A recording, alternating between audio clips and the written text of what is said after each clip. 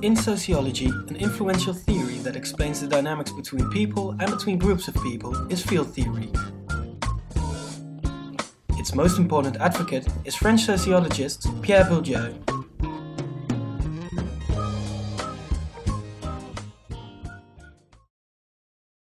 Bourdieu argues that reality is a social concept. To exist is to exist socially, in relation to others. What is real is relational, and everyone defines himself and the world around him by marking the differences between observed phenomena.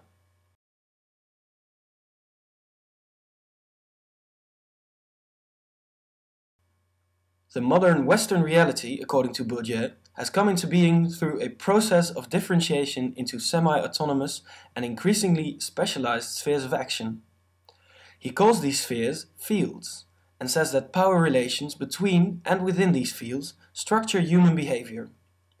So, in order to understand how humans behave, it is important to understand in what kind of power relations they take part. In one of his articles, Bourdieu provides a working definition of this notion of the field. He says, "A field is a field of forces within which the agents occupy positions that statistically determine the positions they will take with respect to the field. These positions takings being aimed either at conserving or transforming the structure of relations of forces that is constitutive of the field."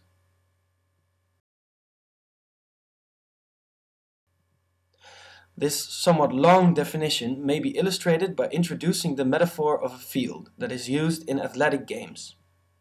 Let's say that an individual field, as defined by Bourdieu, is represented by a single football pitch.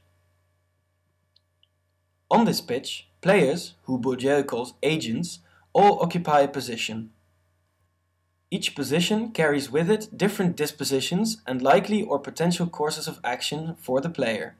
For example, a striker will attempt to score a goal and a defender will try to keep the opposition from scoring. Now, these positions that the agents occupy in the field are determined by a number of things. Firstly, there is what Bourdieu calls habitus, or a structuring structure which organizes practices and the perception of practices for all agents. Bourdieu says that every individual's personal history, preferences and dispositions, placed in the context of the surrounding social reality, form a structure that to a certain extent predetermine that individual's potential courses of action. Social class, education, upbringing, as well as an individual's past choices all form part of this structure and determine in part the behavior of an agent in the field. In the football metaphor, a player's behavior is analogously structured by, for example, his previous training and his physical condition, as well as by the quality of his football kit and his tactical prowess at playing the game.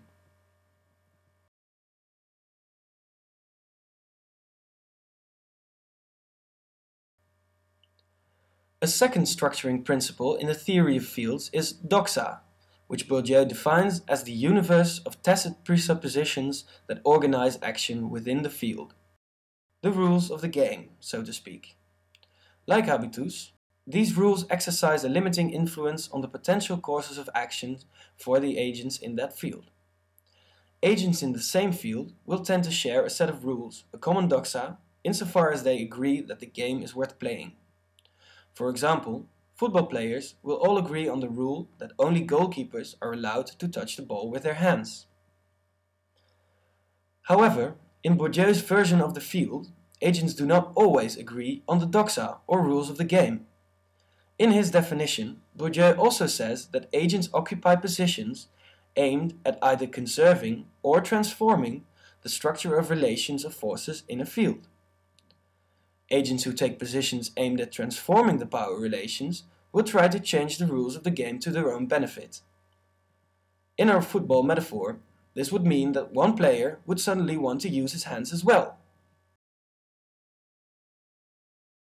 The players who are attempting to conserve the status quo of the doxa will not agree with this, and a struggle will ensue. Bourdieu says that in this struggle, players make use of their power, or capital as he often calls it, to impose the rules that favor them the most.